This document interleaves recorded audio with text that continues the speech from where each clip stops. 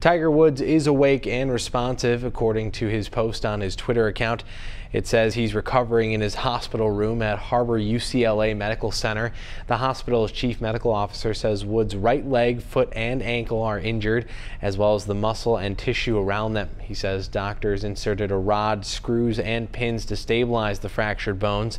The Los Angeles Sheriff's Department says Woods was involved in a single rollover car accident on Tuesday morning and required extrication from the vehicle. Before this, Woods had been recovering from back surgery in hopes of resuming his pro golf career.